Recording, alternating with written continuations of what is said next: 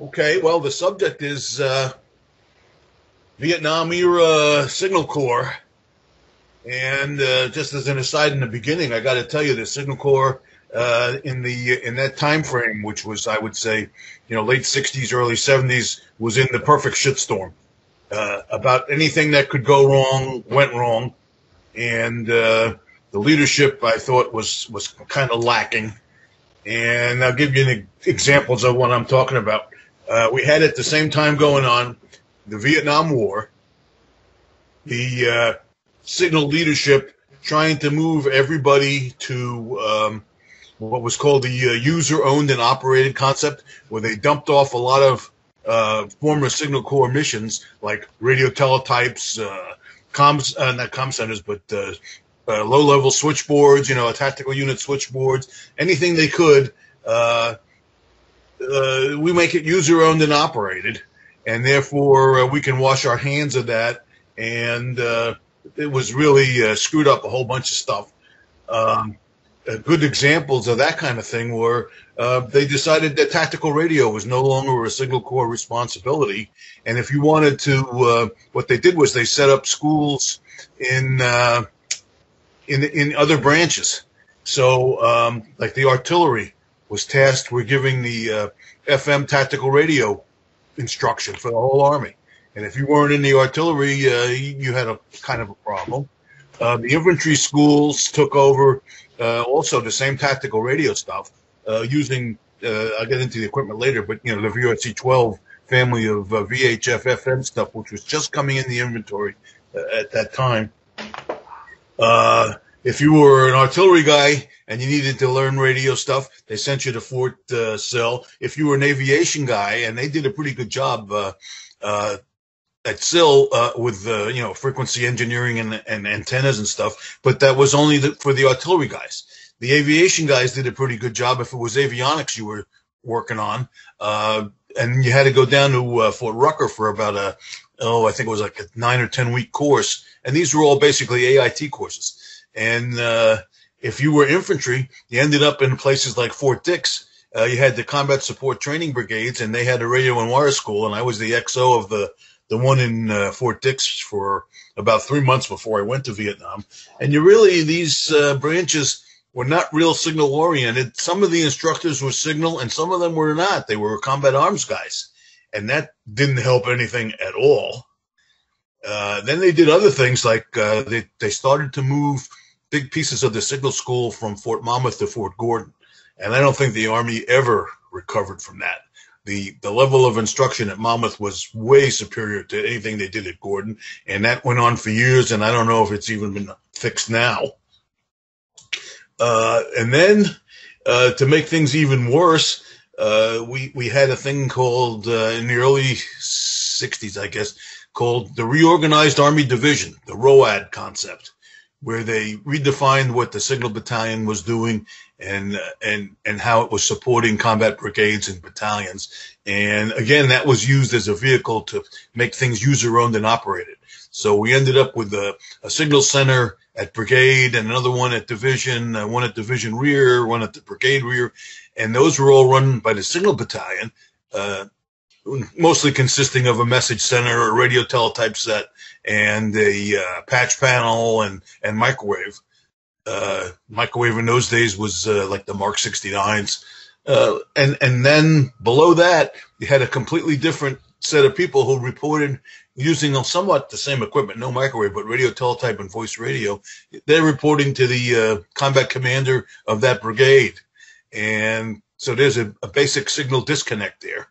And through all that kind of stuff, the wire guys were in there, half of which belonged to the combat commander whose headquarters it was, and the other bunch from the Signal Battalion who would drive up with a switchboard, sit it down and say, "We're here, run wires to us."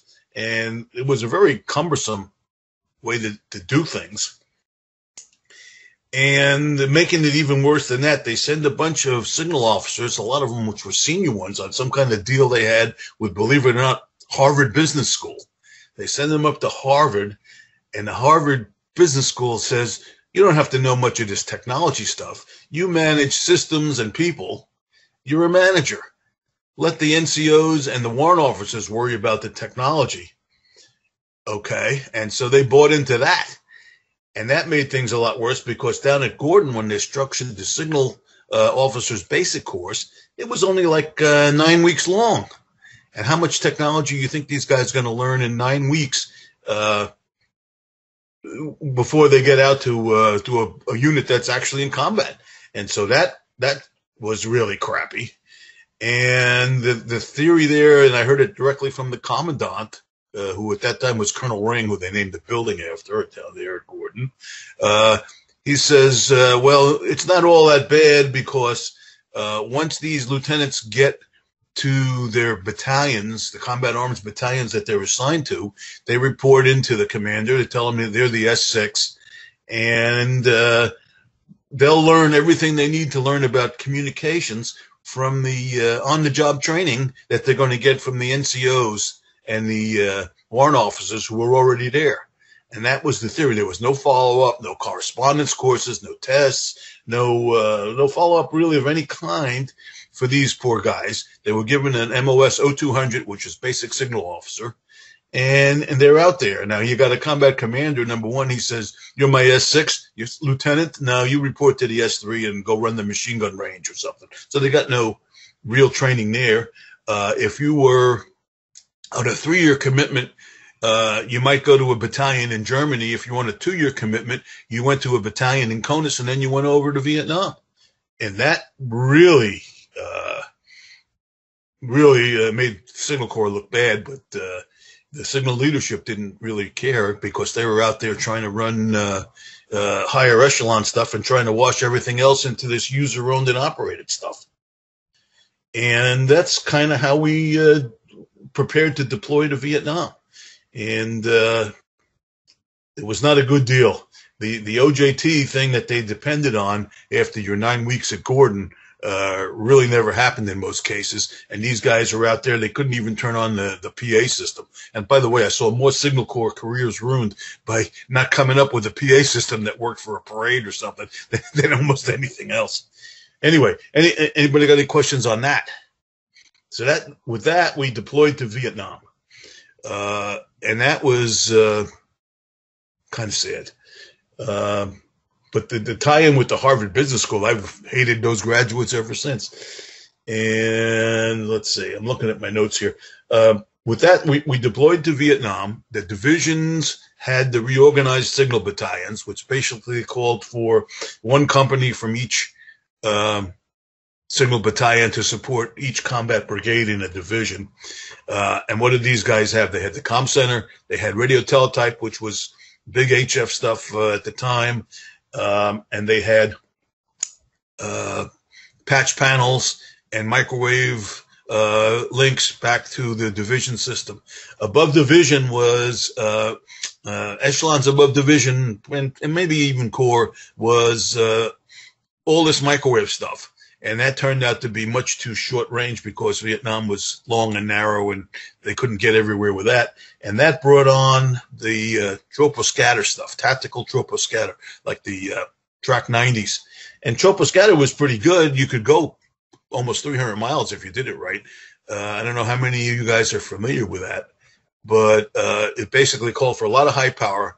It was all fixed station, but that was okay because most of the connections were between large base camps like Saigon and Phu and the Trang and Quy Nhon and Da Nang and all those kinds of places.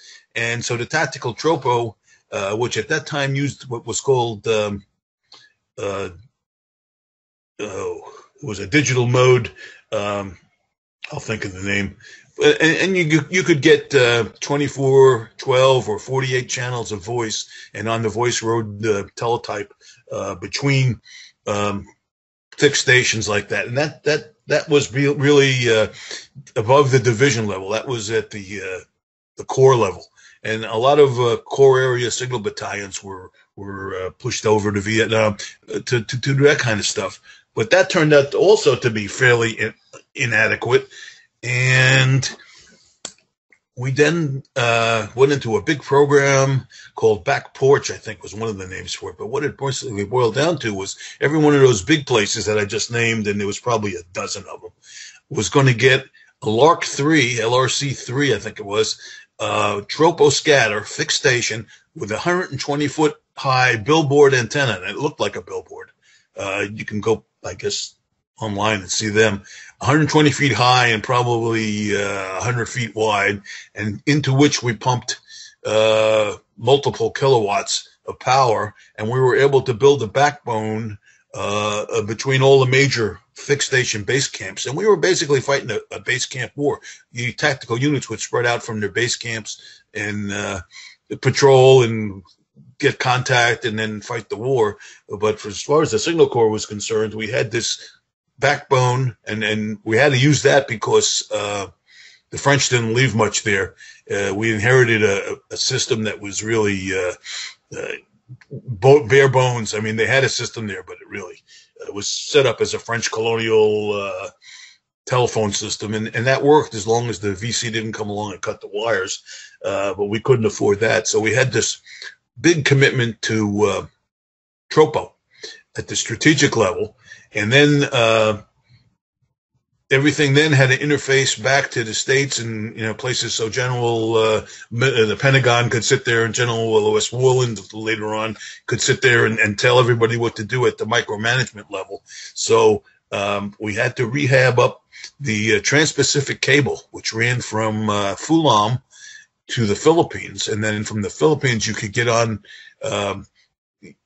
other Trans-Pacific cables and end up with a telephone system that would go to the States, and you could use that. And then there was another terminal in Thailand, and they tied into that, and that was basically the strategic communication stuff. The Signal Corps said, well, that's for echelons above Corps, and so we'll turn that over to the Defense Communications Agency, DCA, and they basically were responsible for that. In country, down at the tactical units, the technology started to get really a lot better than it had been. We fielded the VHF voice radio, the VRC-12 family of radios. And this was probably, and Harris guys that are making radios these days ought to look at it, probably the ideal radio for a combat arms guy. You had a on-off switch. It said low power, high power, off. You had a old squelch, new squelch switch, and you had a frequency dial. And that was it for the operator. But he did have to know how to hook up the antenna matching unit, which was basically a base-loaded 10-foot whip. And it was a fairly decent radio because it was so simple. Unfortunately, had no ComSec in the beginning. And then later on, ComSec was developed. It was called Nestor. Nestor worked pretty good if you had a vehicle. But if you were a manpack, the manpack version of this system was a thing called the PRC-25. The original ones they deployed didn't even have a ComSec connector. So that was replaced by the PRC-77, which did have a ComSec capability. But Nestor was a big box. So the original deployment, you had a guy with a big radio on his back, and if you were in the infantry, he not only had that, he had all his personal stuff and his weapon, and he had the flares and the smoke grenades and the extra batteries, and this guy was pretty loaded up. So they put the ComSec on the back of a second guy and a cable, which is about maybe 6 feet long, in between. And as soon as the first mortar round went off, one guy went one way, the other guy went the other way, and that was the end of your secure communications. And that wasn't really fixed at all, except they didn't use the Nestor on the manpacks. That wasn't fixed at all until we got Singars, which was a lot later. So that was a kind of a bad thing. But at the tactical level, another disaster was they decided that in the combat arms battalion, the platoon leader is the guy giving orders to the squads that are engaging the enemy. So if the squad leader had a radio clipped to his helmet, and they used the helmet because remember they were steel pots in those days as the counterpoise, and if he had a little receiver there, and if the lieutenant had the same receiver on his helmet and a transmitter that was putting out less than a watt, probably half a watt, he could direct his squad leaders to get up and rush those machine guns or whatever they were doing. And all of a sudden back at Fort Monmouth, and I saw this later on when I was rotated back, all these little antenna problems on that receiver. There was like a steel cable. You probably could have held up a bridge with it, but they're all coming back messed up, cut up, frayed, and all that kind of stuff. And what was the reason for that? They wanted to have a big study, but I told them it's real easy. The lieutenant said, get up and rush that machine gun. Never heard the order, Lieutenant. The antenna's broken on this thing. It never heard you. And so that was a big problem. They never fixed that. They just took the radios out of service, basically. And they were supposed to be the infantry radio. It did exactly what it was supposed to do. But an order not acknowledged is an order not sent, and they would just break the antennas. And that was kind of hard because they were like this real heavy steel stuff. But that's another story that people don't really remember. Let's see, what else did I want to say about that? The PRC-25 was somebody just flashed one up there. There it is. And the box on the bottom there is probably Nestor. And if you did that, that was a load that was really hard to carry. And so they wouldn't carry it. The vehicle radios, they worked really well. Also VHF FM, not HF. And they were pretty decent, and they could be encrypted, but we didn't have the boxes. So a lot of that went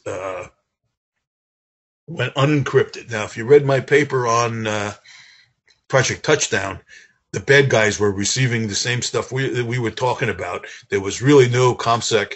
They didn't even change call signs and frequencies a lot in some of those infantry battalions. And the big offender there were field grade officers. And they would let out all kinds of things, all kinds of homemade codes that didn't work and stuff like that, unencrypted. So again, when we built SINGARs, we made sure that was encrypted. And that was a thing that got a lot of people killed.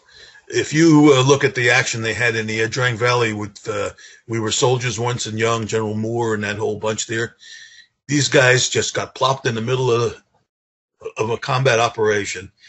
They had man-packed PRC-25s in 1st Cav Division. They had no ComSec,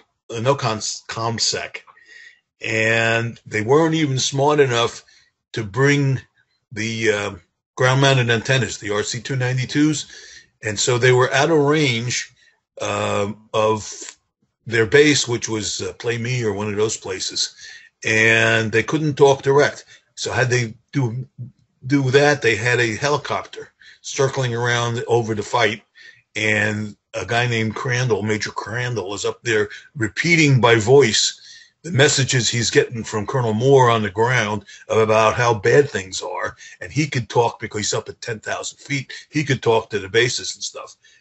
Not a good situation. As soon as the sun went down, either they ran out of gas or they ran out of, we were all visual in those days. And so that relay disappeared, and they were out there at night all by themselves. And the first thing I said when I saw that was, what happened to the PRC-74's HF sets? You could certainly, we were only talking about a distance of maybe 15 miles, but it was through the jungle.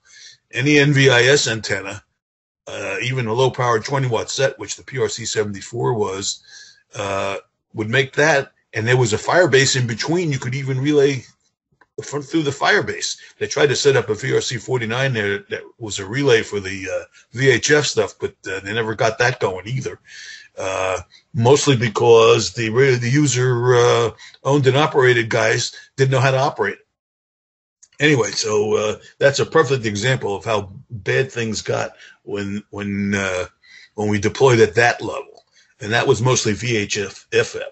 The HF stuff did a lot better. We had in the middle of all this, a guy named George Hagen from SRI Institute was tasked to go out there and see if HF worked in the jungle. They weren't too interested in stuff that was going on where, like Longben and around there, where things were flat. It was more like up in the highlands and in the mountains. They wanted to know if HF would work there. Now, of course, if you went back to World War II, of course it would work there if you had the right antenna and the right frequency. So Hagen's up there with inverted V's and a bunch of infantry guys to protect him. And he's talking on his PRC 74 back to people anywhere within NVIS range. And that was great. And he wrote a great report. And then nobody did anything about it. So HF at that tactical level, the manpack stuff, the low power stuff, almost never got used in the combat arms battalions. If they had vehicles, nobody knew about tipping over whips or loops or anything like that. We didn't have a loop in the inventory. Probably still don't, except for the helicopters. So that was a problem for again, caused by the user owned and operated stuff and the refusal of the Signal Corps guys to get down to that level and do the job. I think that somebody just flashed up a picture of a PRC 74, and you can see the antenna there has got a loading coil on it and all that stuff, and that was great for mobile. HF goes further over the ground than VHF does anyway, and they would have been a heck of a lot better had they used those. At the same time, the soft guys are out there. They're using PRC 74s, and their base stations was the other workhorse of the HF world in those days, the GRC 106, and that was the base station radio, put out about 100 watts. But again, if that radio was in the radio teletype set, run by the Signal Corps guy from the Signal Battalion, things worked pretty well, but it had a very touchy antenna tuner.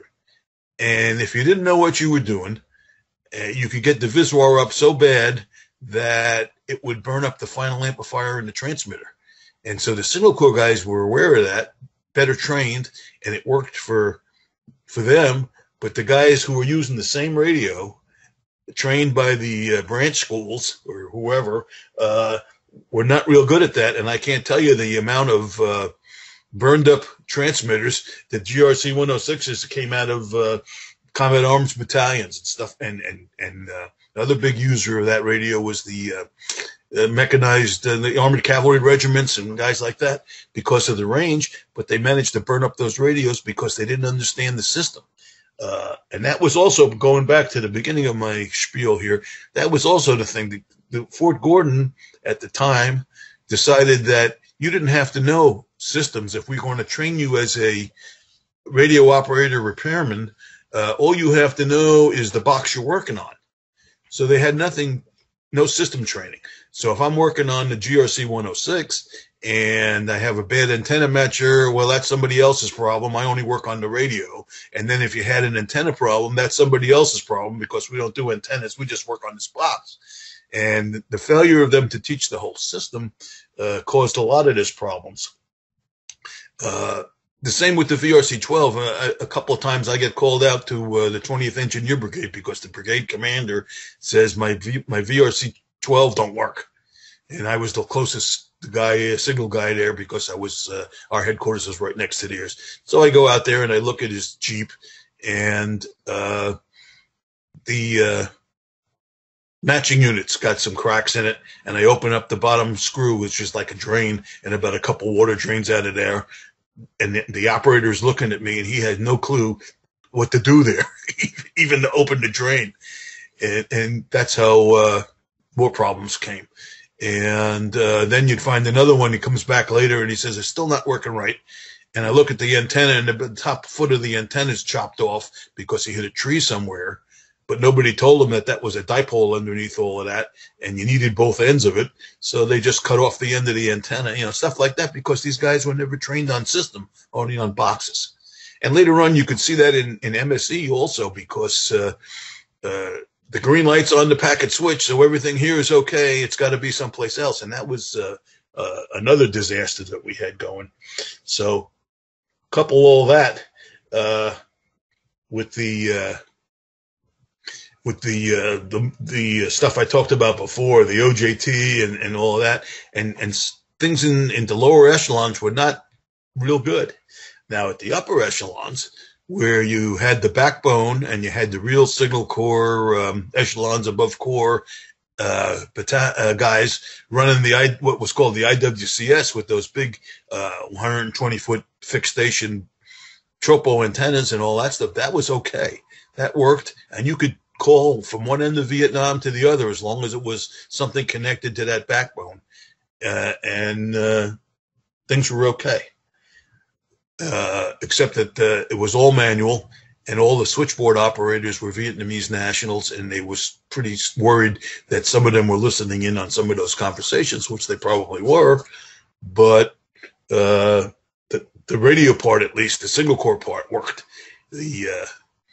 They arrested a whole bunch of radio operators at one time. Not radio operators, telephone switchboard ladies, and they were all VC, and they were listening in on a lot of stuff. But that's another reason why the encryption stuff was kind of important. But let's see. I'm looking at my notes here. Between the tactical units not having the right training and the Signal Corps leadership trying to say everything's user-owned and operated and all the officers are managers and not technicians, we had a rough time over there. And the perfect example of that would be the action in the Ia Drang Valley. And it never really, to the end of the war, never really got that much better. The technology improved. We had multiplexers that were the original kind of digital stuff, which pulse code modulation. And you could get 48 voice channels, even 96 voice channels across some of those tropo systems without much of a problem, because all that digital stuff actually worked once they got it working. Unfortunately, that was another training problem. The guys really, they had a course at Gordon for the operators, but the officers never really got into what it was. They had a separate school on Long Bin, which I went to, and they tried to give them a postcode modulation in 3 days or less. And that kind of worked, but training was a problem. The whole disaster really was the user-owned and operated problem, and that was never really fixed. And to this day, there's probably still that same kind of problem somewhere out there. Meanwhile, back in the HF world, we were using the hell out of radio teletype and man-packed HF when we got it to work. The special forces guys were renowned for their HF because they never dropped it. They had all kinds of classes on it. Their commo sergeants on the A teams really knew what the heck they were doing, and that showed the difference in training. And they knew the answer to George Hagen's PRC 74 study before we even started, because they were in the jungle doing that all along with the regional forces and the popular forces and those A teams. Those HF sets worked well. The Air Force never gave it up because of two things. Number one, there were very few satellite channels, and they weren't going to any of those B-52 strikes. So in order to find to control the B-52s, they were using HF radio, and they had to. At the same time, weather was really important. The MI guys had the responsibility for the weather, and combat operations, weather as a weapon and all that stuff. Where were they getting the weather from? They were getting it from the Air Force Air Weather Service, which was very good. And how were they doing getting it down? And remember, the Army, every Army division under the ROAD concept had an Air Force weather flight at the division headquarters, and supposedly had weather observers, but they were Army guys at the brigade and battalion level. And the Air Force is passing down the weather forecast, HF and HF fax. And you can remember the maps you used to see in the newspaper with the little fronts and all that stuff? They were faxing that down over HF to the air weather flights. And the air weather flights were also using the Army GRC 106 as their receivers, and they had some kind of commercial fax, and they were doing just fine. And so the Air Force never gave up on HF. There was HF radio in a lot of the helicopters with a zigzag wire antenna that Fort Monmouth designed along the tail of the Huey, and that worked, but there wasn't a lot of them. When they did the avionics, they had VHF, UHF, and high band UHF, but the HF was rare and they were supposed to go into command and control ships along with about a half a dozen VRC-12s to talk to people on the ground. And if you had somebody that had been through the avionics course at Rucker and knew what he was doing with HF, it kind of worked, but there wasn't a lot of them. The command and control ships were very limited, and so HF in that area was very limited. But the Air Force and the SOF guys really used it a lot. When I first got involved with this stuff, if you wanted to use radio teletype, you had to have like a 10 dB signal to noise ratio on your HF set. If you had voice, and they used to read voice lists and try to do calculations and stuff, it had to be like 6 dB, and you could kind of make out the voice.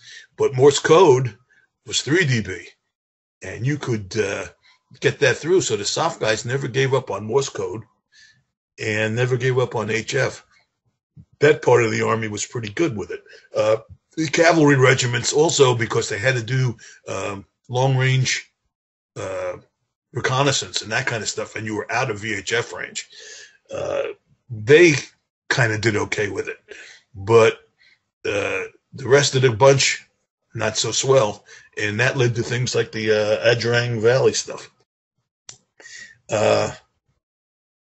Trying to think. The IWCS really was a success. It was partially done by the Signal Corps, but we had a lot of contractors, Ford Aerospace, a couple of others in there, and they had permanent parties in there because we couldn't train enough signal guys to do it. But that backbone really worked. There was some early satellite stuff. There was a terminal in Fulham that could go either to the Philippines, where there was another terminal, or someplace on the West Coast, I think Traverse Air Force Base.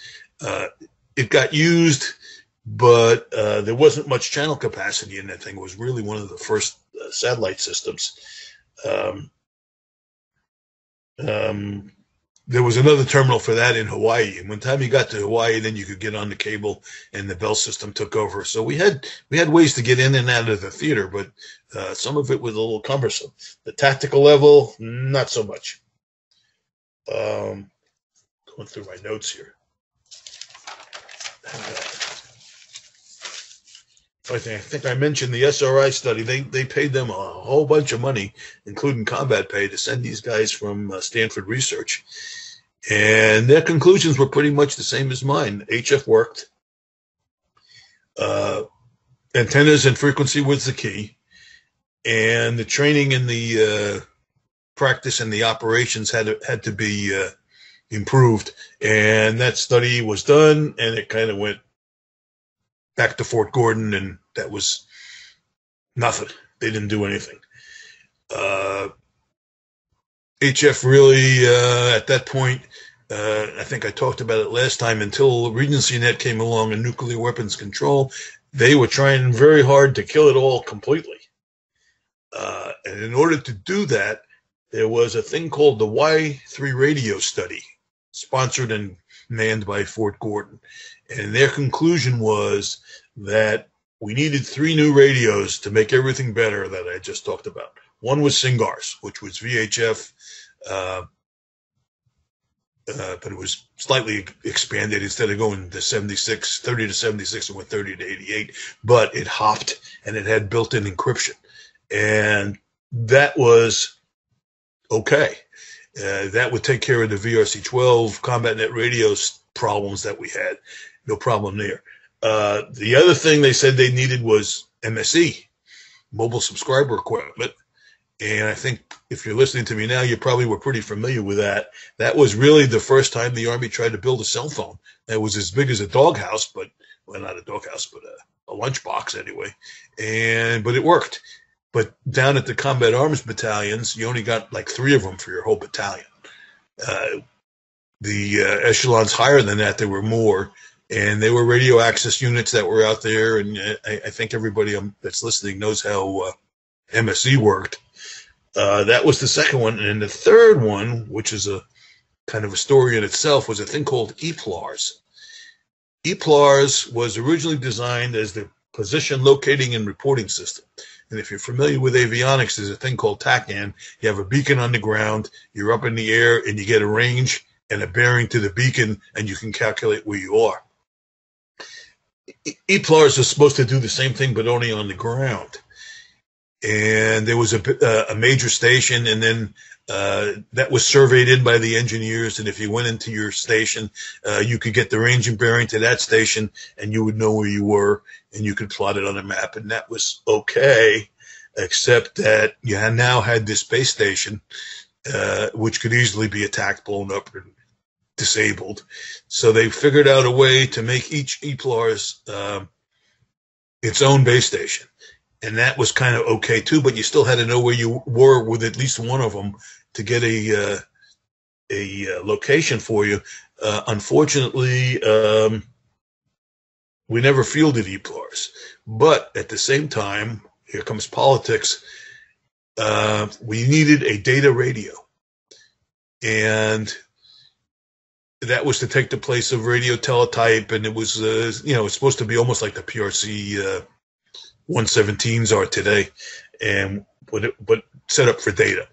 And so that goes into the Signal Corps planning that we need this data radio. And Congress at that time, and I forget which administration it was, says, Army, you're too expensive. No new starts. So this gets kicked around for a while, and it goes back to Signal Corps leadership, and they say, well, we don't need a new start. We got this EPLARS thing that we're working on, and EPLARS will be the data radio. And that was okay, except EPLARS data throughput was about 1,200 bits per second, which was nothing compared to what we needed. So the Y3 radio study said, that's all we need, those 3 radios. And then the question came up from there, well, what about HF? There were still people using it, mostly SOF and aviation guys. And we needed a something to replace the GRC 106. So the Marines had a contract for the what they call the IHFR, the interim HF radio, because sooner or later we're going to have to do something about HF. And so that was the PRC 104 series that we got from the Marines, and all these guys in the cavalry regiments and SOF and those kind of guys went and got those. And that was really to the point where they wanted nothing really to do with it at Fort Gordon. And to prove it, they decided to study the requirement. And they put in charge of studying the requirement the Venezuelan exchange officer. And of course, now we don't even talk to the Venezuelans, but this was the guy who was given the job at Fort Gordon to see if we really needed an HF radio. And you know how people like me reacted to that. But he tried to do a good job. The first thing he did was he tried to find the IHFR specification, and nobody had a copy of it. And finally, there was at that time a thing called Signet, where all the signal officers in the world could exchange data. And I put out a call on that to see if anybody had it, and somebody did. And so we finally got him that. And then we broke off relations with Venezuela, and I don't even think he ever got a chance to write a report. But HF was resurrected, like I talked about last time, once we got into Afghanistan and Regency Net and stuff like that, if anybody wants to remember that. The other big HF mission in Vietnam was Mars. We had at every post camp and station, really fixed station stuff, we had Mars stations. And they were basically equipped by with the FRAC 93 Collins KWM-2A. And they ran phone patches back into the States. They talked inter-country. They were used as backup communications in case the IWCS had a problem. And those Collins deals worked really well. And they all ended up getting scrapped later on. But that was another the only HF stuff. And what happened was when the radio teletype crews were stood down because we know we had used the IWCS and all that stuff, they put them in the Mars stations. And I was net control in Long Bin, and we had pretty good comms into Arizona, believe it or not.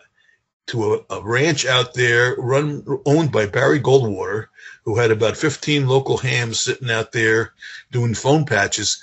And Goldwater was a senator at the time, and he was paying for all the phone patches, which I thought was kind of nice. And I never got to talk to him over the radio because he was very infrequently in the station, but they had a huge station out there on his ranch with all kinds of rhombic antennas and beams and all kinds of stuff like that. So Mars was pretty valuable in those days.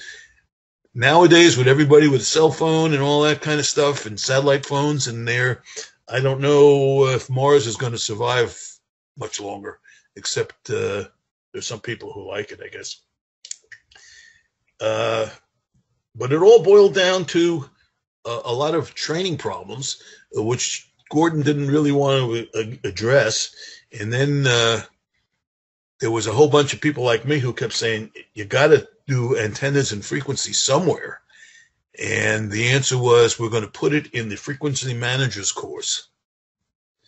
And that's going to take the place of all this antenna stuff.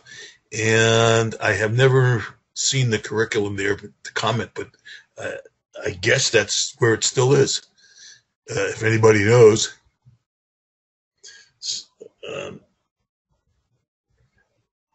Let's see, what else I'm going. And then the war was over.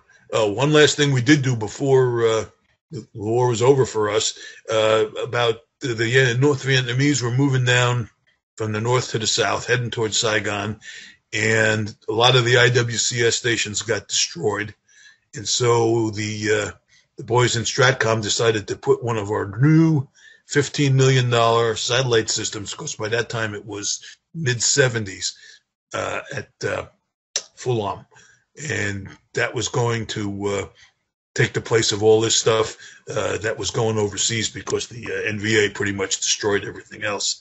It was there. It moved out of Monmouth, went to Sacramento. Sacramento got it into Saigon. They got it into Fulham. And 2 weeks later, they burned it, because the North Vietnamese were about 10 miles away.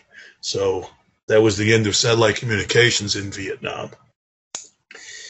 And then things kind of got hot afterwards, because everybody all of a sudden decided we got to study how we messed up, which I thought was a good idea. And one of the primary things they talked about was what happened in the Yadrang Valley with the 1st Cav Division and General Moore and that whole movie thing. And basically they said, if we had some HF radios there, we could have done something a lot different. At least we could have talked 24/7 and didn't have to walk through the airborne relay and that kind of stuff. And by the way, radio relays were used a lot, and they were very dangerous. On the ground, if you had the VHF and you couldn't quite make it, they'd look for a piece of high ground and put a VRC-49 there, which was 2 VRC-12s back to back. And they left them there and very exposed. Usually they were not protected by anybody. So here's a bunch of single corps guys, maybe from a combat arms battalion. They weren't single corps battalion guys. And a lot of them got wiped out.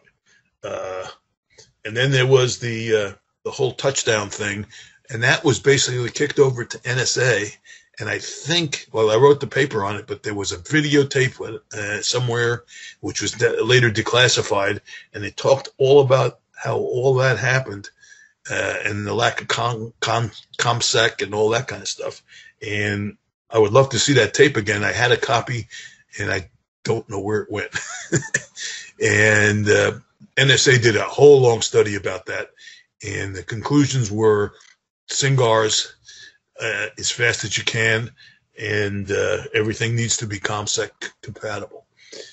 And then after that, if you really want to get into some of the more details here, because I've only been talking, 20 minutes, they tasked General Rienzi, who was my brigade commander and later became DIS C4, to do a study on all the aspects of things that I just talked about, which could take, days and days. And you can get that online. It's called Communications Electronics, 1962 to 1970, by Major General Thomas Matthew Rienzi. And he was one of the good leaders. He had picked up on all this stuff. He was one of the backers of MSE, and one of the few real good signal leaders. And I think at one time, no, he wasn't commander at Gordon. He went right to Washington. So there was some good leadership, but the bottom line of what I'm saying is the signal leadership really was at fault and got us into big trouble in Vietnam, and we ended up with a lot of disasters like the Adroang Valley, and we got a lot of people killed. And that is what it is. Anybody got some questions for me on that? I'd be glad to answer. Anybody still there? Hello? I'm here. It's very interesting. I'm enjoying the dialogue. Well, give me some questions, and maybe we can get into the nitty-gritties. Probably the one that stares at me the most is, you said that, and it's always been the case that SOF were big HF aficionados. They knew how to use it. They knew that it worked and everything.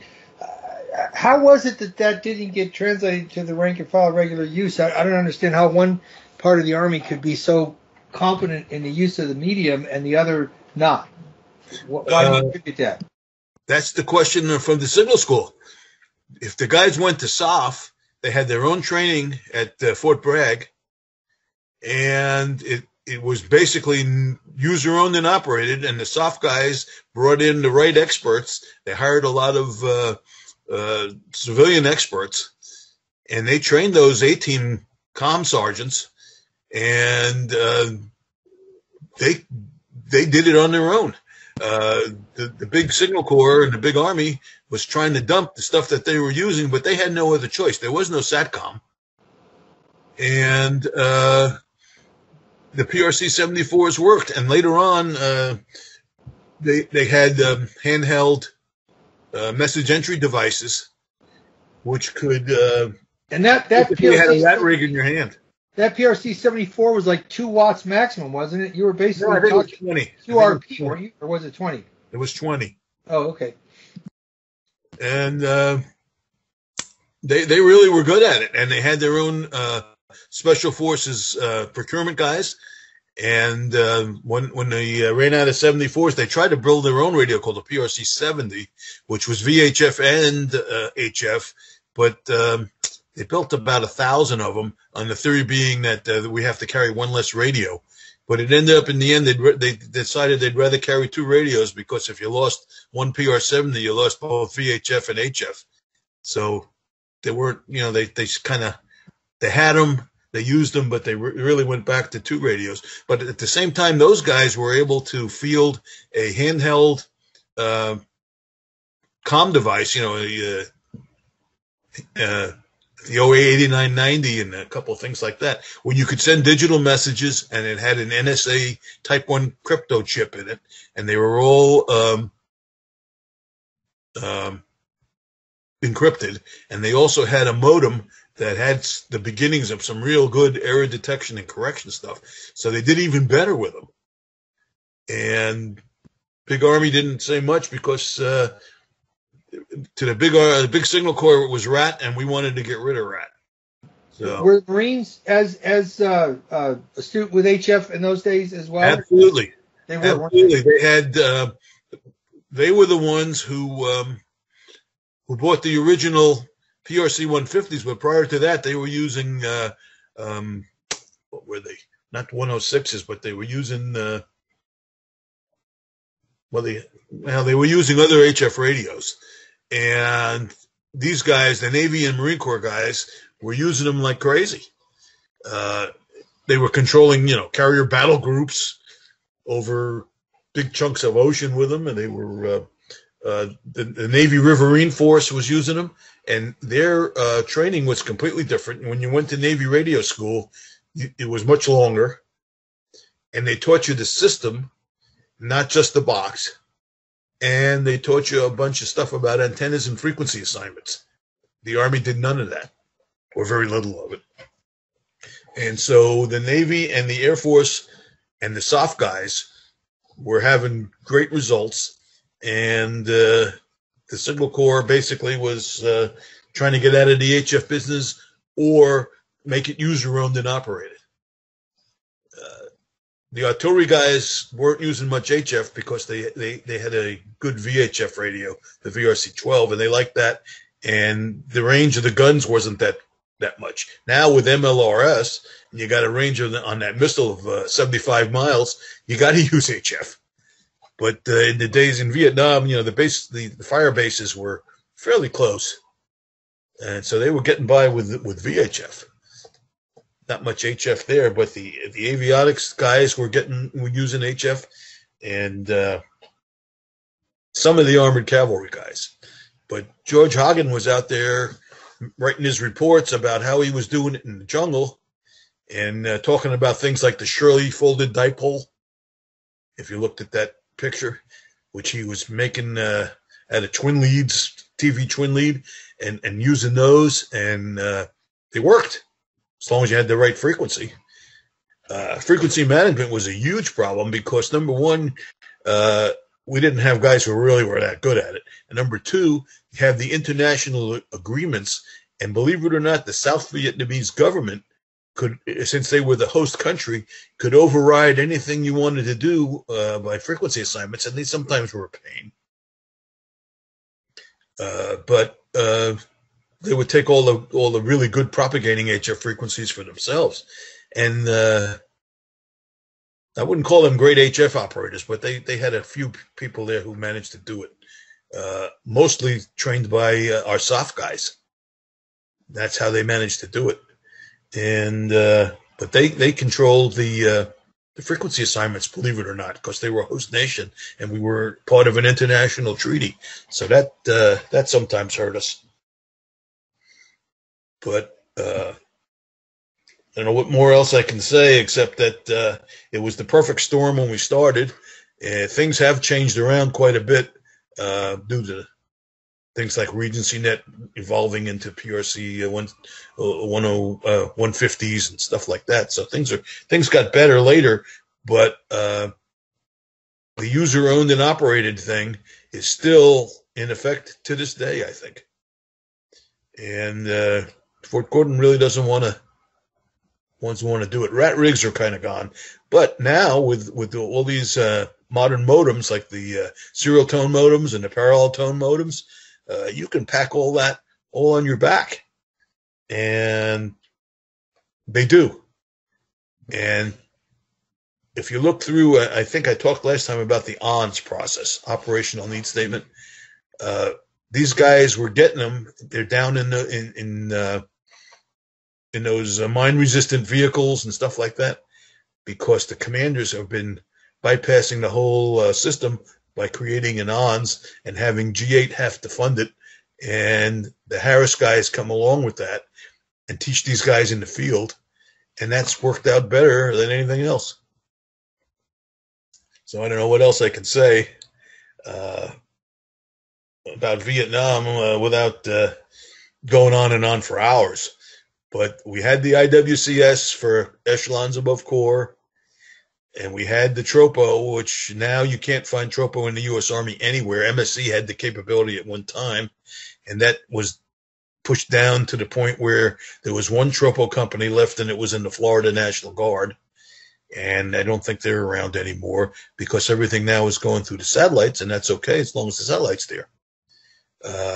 What they did with all that stuff that I had, the Track 90 series of tactical Tropo, I don't know. I can tell you a little side story on that, though. One day I'm sitting on Longman. I was in the radio company of the 44th Signal Battalion, and I get a call, go up to 1st Signal Brigade, Colonel Stillwell wants to see you. And I said, wait a minute, I got a battalion, a company, a battalion, and a group headquarters between me and Colonel Stillwell. Is this a good idea for my career?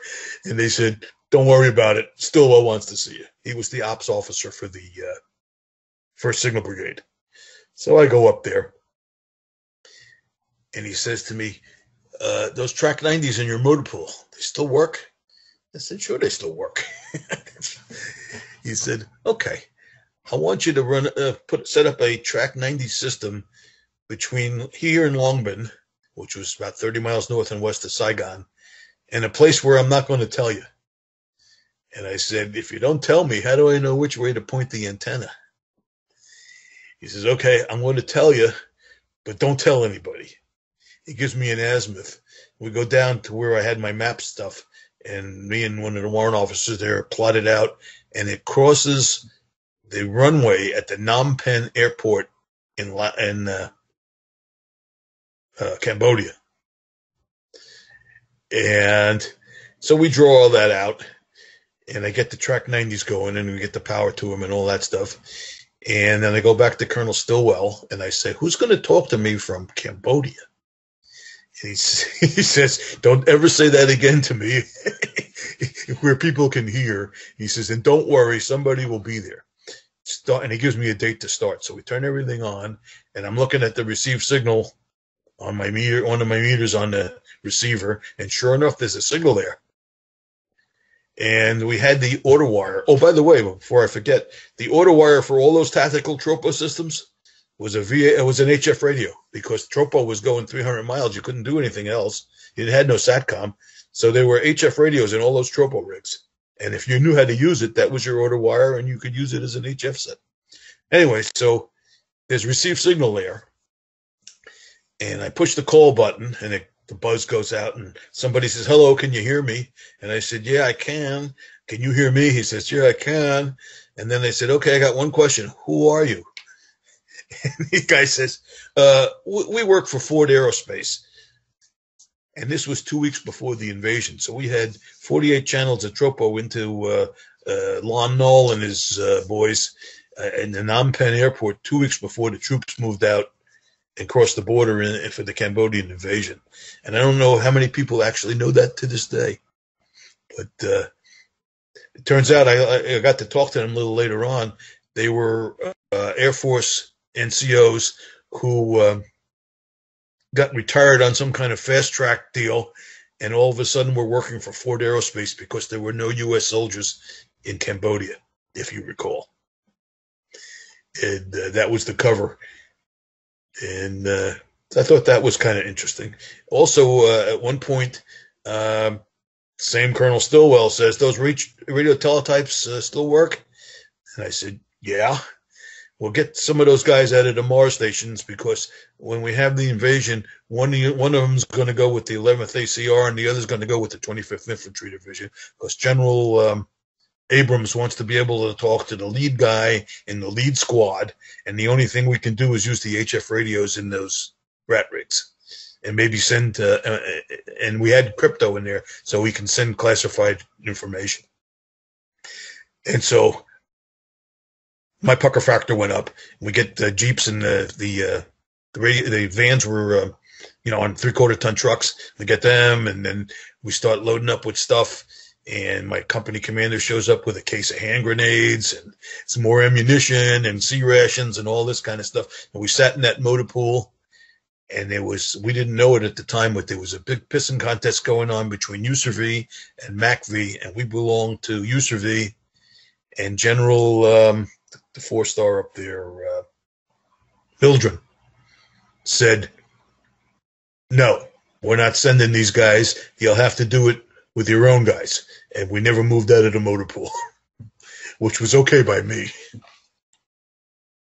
But that was what the plan was to use HF back to Saigon, so Abrams could talk to the lead guy in the lead squad. Didn't really need it, but it was okay by me. I didn't want to go to Cambodia. Anyway, anything else? Well, hey, David, this absolutely fantastic talk this evening. I really appreciate you sharing a lot of those stories, firsthand accounts. Yeah, the stories behind every story. We could go on. Rienzi did kind of a good job with his communications electronics report, but remember, he was at that time a 2-star general, and he had certain things that he didn't want to talk about, and probably some things he didn't even know about. And he was the brigade commander. Nice guy, very competent. One of the few guys I had a lot of respect for up at brigade headquarters. We got hit by a rocket one time during the rainy season, and it blows this cable out of the ground that went from my microwave site down to the dial telephone exchange. So we find the thing, and it's filling up with water, and there's DC teletypes running on it, so there's sparks and everything. So I'm down in this puddle, which was about 2 feet deep, holding up both ends of this cable so that the teletypes don't get shorted out. And then it didn't blow it all the way through, so some of the circuits were still working. And all of a sudden behind me, there's this wave of water, and I turn around and say, "Don't walk so hard. We're making waves." And it's Rienzi, and he's holding up the other end of the cable. So he was a pretty good guy. You talked about the Air Force and some of their use of HF in those days. Was that in those days the Giant Talk system, or was that? It might have been. It was before Pacer Bounce, which was another one of their systems. It might have been. It was the Strategic Air Command used it. I forget the name, but it was for controlling B-52s. Of course, their big scenario. I think that was Giant Talk. Yeah, LeMay's Giant Talk. Yeah. LeMay was scared shitless that he would launch the bombers. They'd be out of range of ground communications or something, and then he'd have to he'd be ordered to recall them. And so how am I going to get to those guys when they're halfway across Europe heading for Russia? And that was his big nightmare.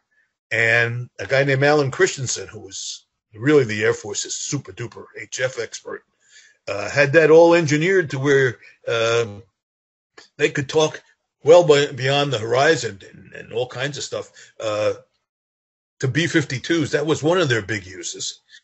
Their other big use was the Air Weather Service, and they were responsible for the regional broadcasts of weather, which was kind of critical both to the B-52s and to everybody else.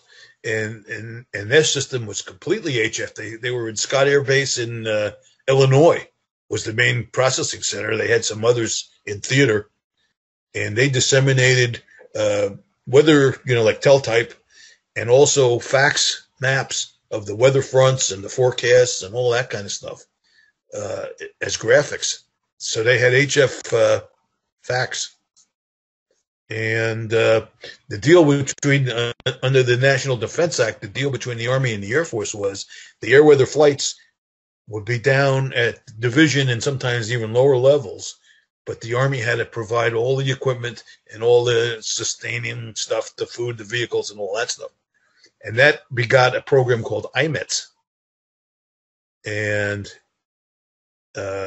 it had one of the first satellite receivers, but it also had the vehicle version of the 138, which I forget the numbers of it, but big HF radio in there to receive the weather fax and the broadcast and all kinds of crypto stuff. So that was a really nice HF facility, and they worked really well. But right now, I think they're all just satellite. I think they took the HF sets out. I know they did. They took the old ones out and they put in the Harris ones, and then they took them out too. So I guess that's gone. But at the time in Vietnam, that was their only way to get weather down to all the aviation units. And the Army had to do that for the Air Force. That was part of the agreement for the National Defense Act, that the Army would provide everything but the personnel. And in IMETS, that was a big operation there too, because the Air Weather Service main computers and everything were at Scott Air Force Base, but the whole key there was the software, along with the communications links. And the big question became, are we going to rewrite this software to run on Army boxes? And the boss at that time was a really smart General Bill Harmon, and he said, let's see if we can get the Air Force software to run on Army Common Hardware computers. And they did. It saved a whole bunch of money. So the weather guys were pretty happy with all that stuff. But I think all their HF stuff is gone now at IMETS. I think they just took it out. But that was, at the time, though, that was a big use. And we had B-52 strikes going on in Vietnam. So that's how they were commanding and controlling them, because they didn't come from in theater. They came from like islands in the Pacific, and it was like a 12, 14-hour flight. Drop your bombs and fly back. I think they came from Guam or someplace. And HF controlled them all the way, both ways. That's all they had, but it worked. And we did have HF in the Hueys, and a zigzag antenna that ran up the tail boom, which was later replaced by a loop that we developed at Fort Monmouth in the avionics lab, which worked better. So that was the story for HF. The rest of it was really a training and politics story and leadership story. And I'm really down on the signal leadership in those days, because this whole user owned and operated, and officers will learn OJT came from them. Now, what were their motivations, constraints? Probably money for one. But we were taking officers, commissioning officers in the Signal Corps. There was one guy in my SOPC class had a degree in therapeutic massage, the bachelor's degree, and he had a signal commission. and basically, and there were others like him. And he got sent to a mech battalion in Germany because he had a 3-year commitment for some reason. And he was there for about 18 months. And then they sent him to Vietnam. And I ran into him as he was coming in and I was going out. And I didn't have much confidence in the guy. And I sure know they didn't have any training. And that was common. 0200, basic signal officer. So where they came up with the concept, who pushed it, I don't know. I just had to see it when I was there. When I was in SOPC, we had to fill out a course critique. So, you know me, I didn't give him a real good critique, and we were about to leave. We had the final formal dinner and all that stuff, and the guy shows up and he says, "Colonel Ring, the commandant, wants to talk to you." Okay, so I go over there, and he's got my critique. He says, "I see you weren't real happy with the quality of instruction at OBC." And I said, "You're right." Then we talked about a few things, and I said, you had 9 weeks. The first 2 weeks were things like how to salute and how to put your uniform on and stuff you should have learned in ROTC or West Point or somewhere. And really didn't get into much stuff. And I said, now here, I pulled out some stuff that I had, and I said, here was the final exam on the radio portion of the course. And it basically said things like, the nomenclature of the GRC 106 transmitter is TABC, T123, things like that. I said, that's why they write manuals and put nameplates on hardware. Why don't you ask questions like to tell if you really know anything about radios? And, well, you have to understand that we get people from all over with all kinds of backgrounds, some of them not as good as yours. And so we have to shoot for the middle, the center of mass of the class. And so between that and the OJT, that's how we're going to deploy them. And to me, it was a total disaster. But I know we got people killed because of it. The Adrang Valley thing was a perfect example. If those guys, finally 2 days after the fight started, somebody put up an RC-292 and they could talk direct to the fire base and back to the brigade, who was there supporting people. For 2 days, if the helicopter was up there and Major Crandall could repeat the message over his ARC 51 or whatever he had up there, that was fine. But the helicopter ran out of gas, or the weather moved in, or the sun went down. And then they were on their own. Sad but true. Plus no ComSec. The bad guys were reading the mail like crazy. And that you can look up on Operation Touchdown or Project Touchdown. NSA did a whole study on that. And if you can find the tape, and somewhere in New Jersey in my old attic is probably a copy of it. They had pictures and all kinds of stuff. and they had it. First it was classified, then it was declassified, then they reclassified it, and the last time I saw it, it was unclassified again.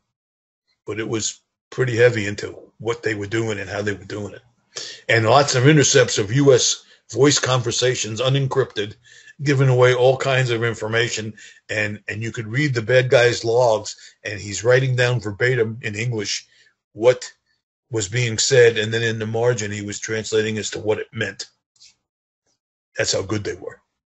And when they, for years, there were people that, and ASA at the time, Army Security Agency, was telling these people that was happening.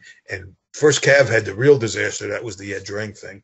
And the First Cav commander, whose name I can't remember right now, Kennard, who became a big wheel in the Army after that, says, our movements are too rapid and too immediate for them to do anything with any information and that they glean from our radio nets, because I say so. And meanwhile, these guys were reading the mail all the time. And I know that was going on in Afghanistan and because those guys didn't have enough radios, so they went out and bought to the PX and they bought FRS ski radios, and nobody stopped them. So what can I say? Any more questions? I guess not. Matt, you still there? I am, Dave. I am, and I really appreciate it. Looks like Kyle got kicked back out, but he's back in. And we definitely appreciate you taking this time. That's a good, solid hour plus of just amazing stories. And I know this will resonate well amongst all of us. And again, I really appreciate you taking this time. You're always invited back to talk about more stories in the future. You're always welcome here to the club named after you. And did they actually approve that? Yeah, sure. The paperwork's there. It never said anything, so we got it. We got it, and that's all that matters. So I'd love to have a picture of that to show to a few people. The picture on the building. Yeah, we're just gonna find a building, just throw your name up on that thing. And oh, okay, that was my question. Did you get a building? No, not yet. Everybody's still. If you ever do, I need a picture of that with the building number and a wide shot of the building.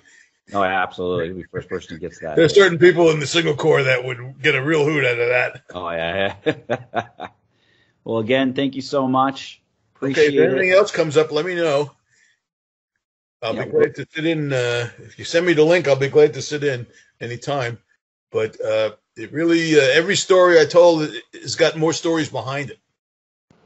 And there are names, too, behind the stories, but most of them are probably gone by now. But it wasn't pretty. I sure enjoy your time here today, and I definitely hope you'll come back. I'm sure I'll have a million questions to bring up as we have you come back again. Thanks again for coming. Yeah, it was kind of the perfect storm. We had all of that stuff. I'm still mad at the Harvard Business School, but what can you do? It's over. But I hope we learned some lessons out of it. You tell me. You're at Gordon. I don't know. But I hope they learned something from it. Anyway, I guess I'm out here. Yep. Okay. Have an amazing night. You too, David. You have an amazing night, and thank you so much for taking this time to talk to us. My pleasure. And if anybody wants any more details for whatever, let me know, and I'll be glad to give them to you. Awesome. Okay, everybody have a good night.